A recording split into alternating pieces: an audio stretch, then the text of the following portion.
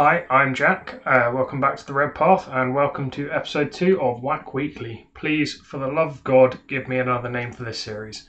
Get me out of here.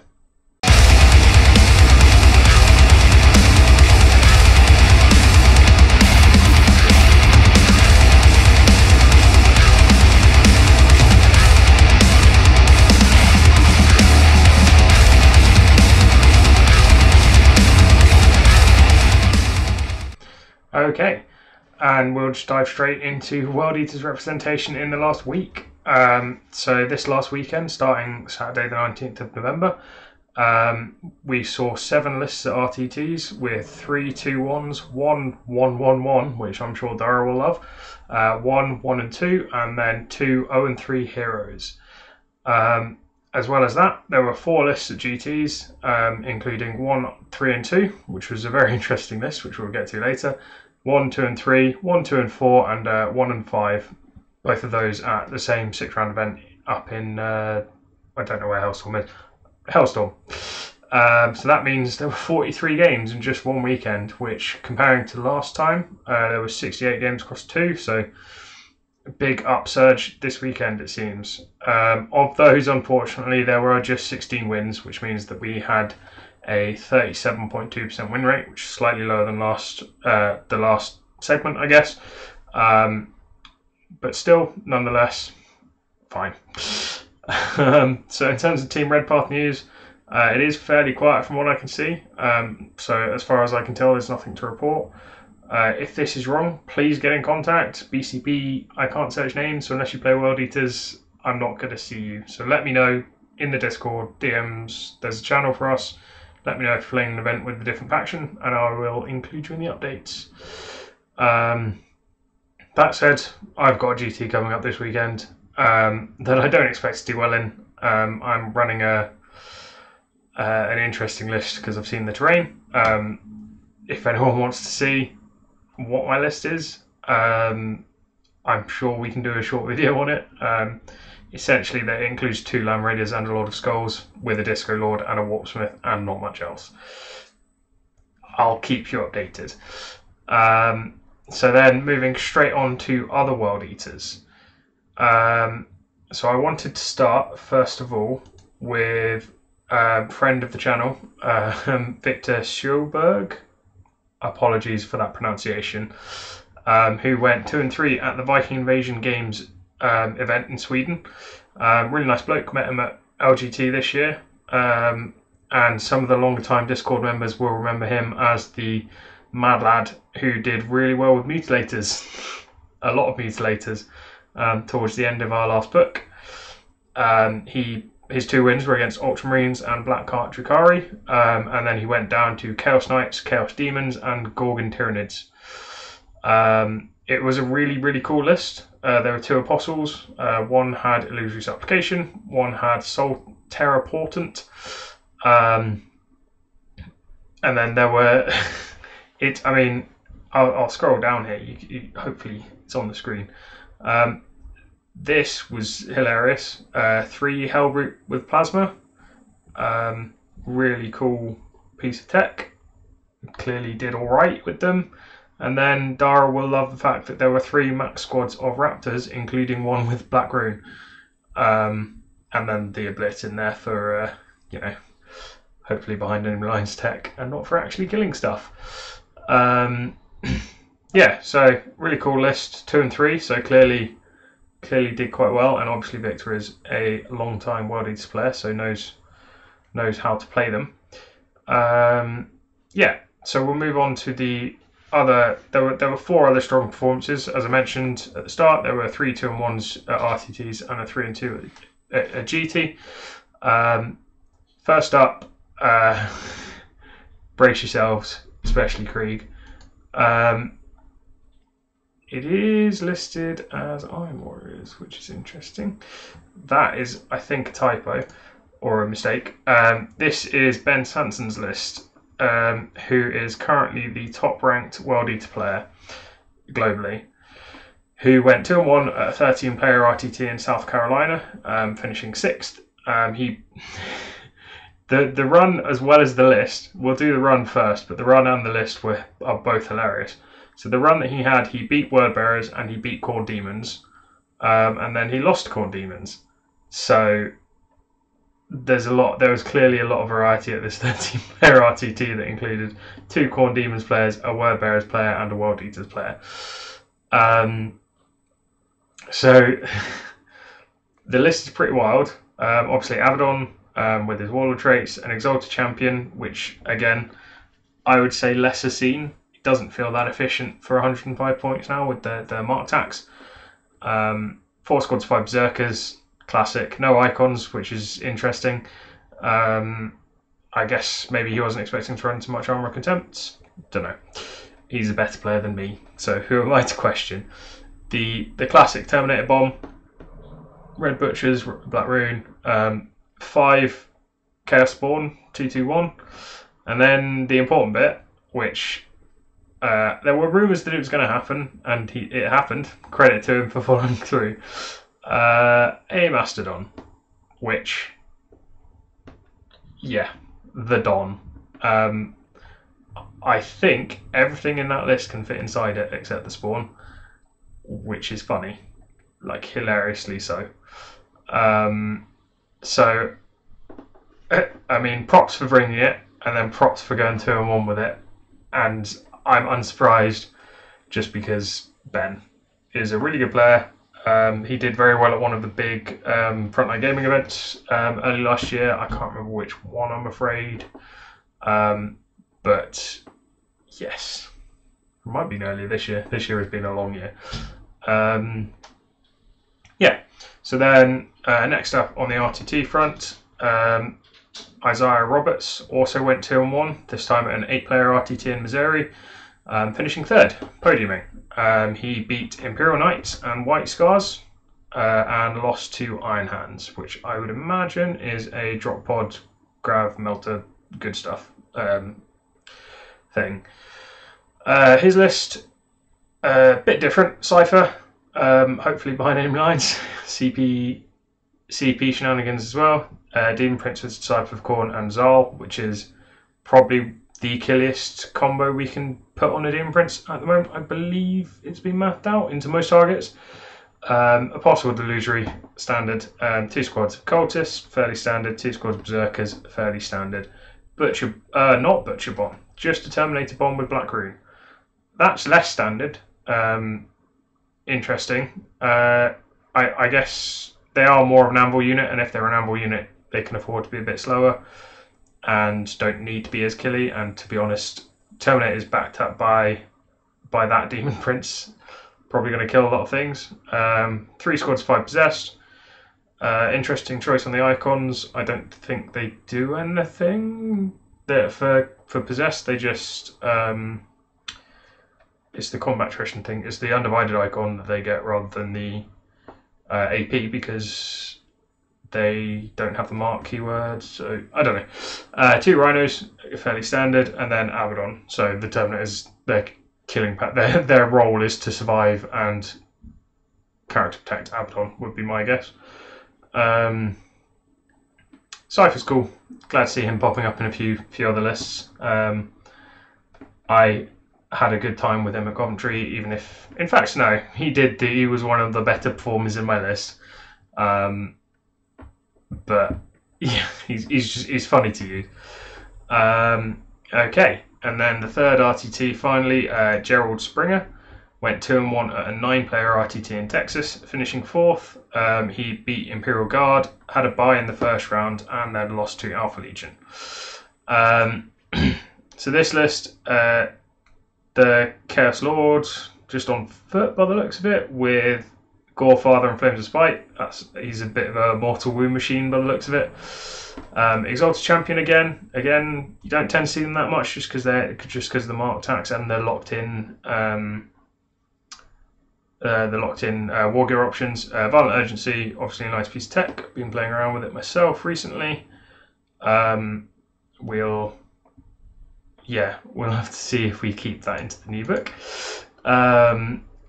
some big squads of Berserkers, 3 squads of 8. They will kill a lot of things. A big blob of Legionaries with Mark of Khorne out in the wild again, and bolters rather than chainswords. That is interesting. I can only assume backline block of troops to hold objectives would be my guess. Terminator Bomb, again, not butchers, but Black Rune and Flamers. I guess to protect against charges. No illusory supplication either. So they're a bit easier to shift, but Black Rune is quite a big multiplier, and there are 10 of them. And they'll put out a lot of firepower. And then the second Terminator brick, which is nice, or not so much brick, but another squad. Just gives some options on deep striking. And then one of my favourite parts, and Dara was talking about this not the other day, about how he really wants Predators to be good. And here are 2 Predators in a list that did alright at RTT. So 2 Preds with 4 las cannons and 2 Rhinos. I think, for me, I would possibly drop the sponsor and las cannons, because I think at 130 points with the 2 shots at d6 plus 2 damage, probably more efficient than paying 40 points for an extra 2 las cannons that are like base las cannons that do just d6 damage. Anyone who's been following my competitive journey will know that I have gone off d6 damage weapons in a big way since Vindicators have started betraying me with their demolished cannons. To be clear, I still think Vindicators are probably better than Predator Annihilators, just because the extra strength and the extra 5th AP are really nice into a lot of things, and obviously they get d3 plus 3 shots, which is 4 shots versus 2 from the Soul Shatter las cannons. And they also have a 2-up save if you pay for the shield, which you always should, in my opinion, because 2-up with Armor of Contempt is really nice. And then, yeah, Rhinos. I assumed there's only 2, so 2 squads of Berserkers are getting those, I would imagine, and then the Lord in 1 and the Exalted Champion in 1. Although there is space for both of them to go in 1 if you really want to concentrate force, but also make the Rhino a massive target. So yeah, an interesting list. I'd say fairly bread and butter in terms of like units from the Codex. Yeah, the Predator Annihilators are interesting. Yeah. Okay. And then last but not least is a list from the Twisted Dice GT, which I wasn't able to go to, which is really sad, because I know some of the guys up at Twisted Dice.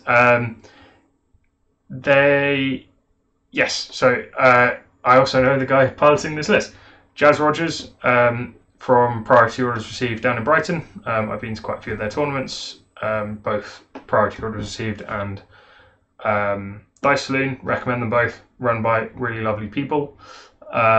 Everyone I've met there has been really friendly. And Jazz Rogers went 3-2 at the Twisted GT up in Leighton Buzzard in the UK. Finished 17th out of 33 with a really fun list. And I mean, I've clicked onto it already so you can see he was running Khorne. This is twice in 2 weeks we've had featured lists with Khorne in. Maybe he's not that bad after all. He is, in my opinion, still pretty bad. Or you have to use him really well, and I'm not sure I have the brain size for that. So then the Disco Lord with Violent Urgency, Balefire, Gorget, so pretty hard to kill, and Violent Urgency is a nice little buff, especially with his massive base size. I would imagine that aura goes pretty far, and makes him himself a little bit faster and a little bit better to get into combat with, because they are really killy, and I will be trying one at my GT actually. It's in my GT list. And the Technovirus Injector for vehicles is the +1 damage for vehicles. So a squad of Cultists, fine. Cultists, 2 squads of 8 Berserkers, standard. A little squad of Terminators with 2 Melters and a Flamer, not Butchers, not Ruined. Decimator with 2 Decimated Claws of Hellflamers. It's something we've talked about in the Discord a bit. I believe Hellflamers damage 2, and they still benefit from the +2 from Let the Galaxy Burn. which is something that someone threw out there a while ago, and it was kind of like, haha, what a funny meme. Clearly, it's not that bad either, because he went 3-2 with it. There's Rune. So, Possess Bomb, obviously, Rune is really strong on toughness 5 models. It means you need to get to strength, 10 to win them on 3s, which makes them quite a lot tougher to shift, not to mention you don't have to invest the 2 CP on Butchers. Which means that in the Nephilim economy, it leaves you more CP to spend on smash characters, like the Disco Lord. So then 2 Rhinos, fair enough. That is for 2 squads of Berserkers, yeah. And then, cool, some demons, making demons work, because... And not a Bloodthirster either. Karanak, 2 squads of Bloodletters, and Fleshhound. So this is the kind of demons attachment that I would like to try very much, because psychic defense, and also Fleshhounds get the cool +1 damage on the charge rule, I think, which is also cool and something that I want to try. But yeah, so that looks like a really solid list with some really solid psychic defense, obviously with the denies from Karanak and the Fleshhounds and the Rune, and then the Scorn strats built in. I know that, I don't know actually at Twisted Dice how they rule it, but I know that down at Priority Orders Received they rule it that you can use the CSM strat and the World Eater specific strat because they have different keywords. So the wins for Jazz were against Custodes and Imperial Knights, and then also Red Corsairs and Flamers, as in Demon Flamers, which looked like a hilarious list to play against. And then the losses came against Imperial Knights and Cadians. I will say about the Cadian list, I played that list at London and it was a really close game. Piloted by Alex Chancellor from Twisted Dice. He's a really lovely bloke and a really strong player. We've played 3 times now, I think, and every game has been incredibly close, coming down to the last kind of turn. So I am utterly unsurprised that he managed to... I've also obviously given him a lot of experience playing World Eaters, so... Sorry. Yeah, so that's kind of all the lists that we've... that there have been just this weekend just gone. I am looking to make this more of a weekly thing than a fortnightly thing, as I first thought it was going to be. In terms of wrap-ups, obviously the Exalted Champions have started to appear a bit more, which is weird to me because 105 points for reroll 1s to wound is pretty limited, and 105 points is quite expensive for that. And they only get a Power Axe and a Combi Melter, which feels weird as well. I can see... I can, outside of Warp Talons, which I don't really rate anymore, it is one of our only sources of rerolls to wound now. Previously, obviously, we could put Lightning Claws on Terminators and stuff like that, spread it out a bit more, but now it is one of our only sources of reroll 1s to wound, and I'd imagine it's a bit of a multiplier on things like Terminators, things like Berserkers, especially because Berserkers like wounding on 3s a lot of the time anyway. Yeah, good to see Khorne in another list that's done well as well. I'm working on a conversion for him because I don't like the base pose model, but I'm getting sidetracked. Even on my own, I'm getting sidetracked. Yeah, so I guess keep listing as World Eaters. Team Red Path members, if you're playing as other factions, please let me know, because I can't search names on BCP, I can only search factions. And we would really like to include you in these videos. Anyone else watching the video who's not in the Discord, please join the Discord. We like to discuss wacky lists.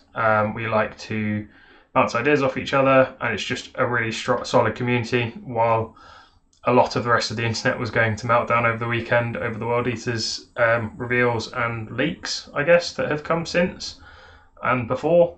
I think we did a fairly good job of remaining calm and level-headed to a certain extent. Obviously, for the YouTube algorithm, like, comment, subscribe, all of that. click for notifications. I don't know, very new at this. Yeah, just watch our videos, even if they hate watching. Stay healthy, stay safe, and kill main burn.